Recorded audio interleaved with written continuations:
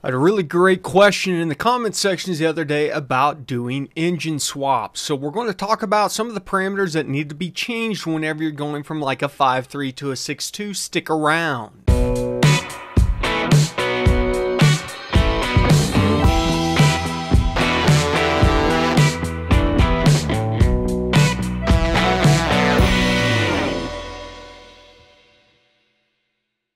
Hey everybody, welcome back to the garage, and this is a video I probably should have put out a long time ago, and it is around engine swaps. A lot of you guys with 5.3s out there like to go to 6 liters or 6.2s, and I always get asked the question, can I use the same ECU?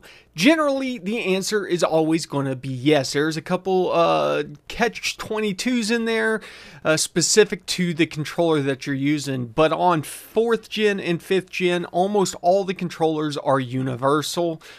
So we're talking about E38s, E67s, stuff like that.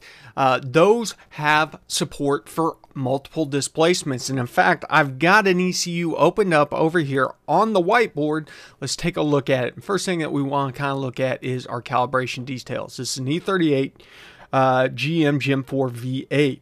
So as long as that platform was used to run the engine that you've had, it should work. Now, something else that you need to keep in mind is crank and cam triggers. It changed from 3rd gen to 4th gen, and there's a little bit of overlap in that weird E40 zone where there's the 24X versus the 58X.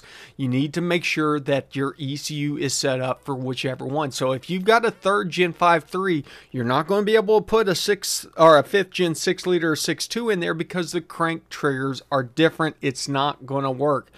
But as long as you stick in the same generation, it will, for the most part, work. And the big thing that we need to look at right away is general engine size. And so if we open up our calculator up here and pull this over and we take a look, we've got 8 cylinders and we're saying this is times 0.66592. That's 5.3 liter. Now you could just plug in 6 and divide it by 8. 6 liter is going to be a 0.75. Say we're going to 6 liter. You could do that. You're better off though doing a compare file. Let me open up a compare from a 6 liter or 6.2 or something like that. That's going to be in the same kind of generation. So G8 GT, and you can see 7.5 liters is what the 6 liter uses. And this is critical because this is the volume that volumetric efficiency uses to go through and actually do the calculations. If this is not right, nothing else is going to work. That's the first thing that you've got to do.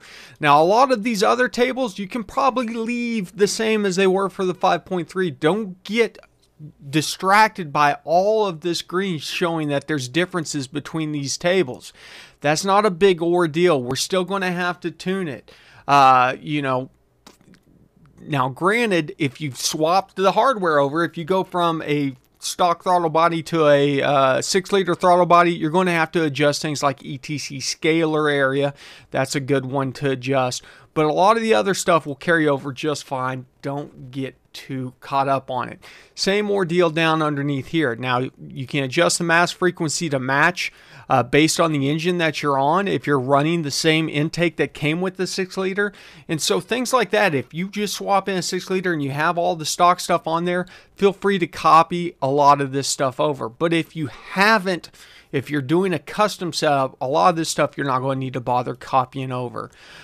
Same ordeal with all the VE stuff, etc. Electronic throttle shouldn't really matter on the ones that don't have a manifold size on it.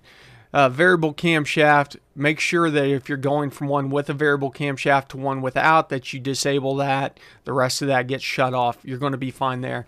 And then finally, we're looking at some of the fuel stuff, and specifically the flow rate, any of the injector data that needs to be set up. Copy that stuff over. So that's the big takeaway from this, is that you've got to make sure that you've updated your cylinder volume. Copy over the tables that are relevant to a 6 liter versus a 5 liter. Things where volumes are changing, sensors are changing, etc. Go ahead and copy those over. And if you want to be safe, just go into your comparison log and copy over all differences. Boom. We're done.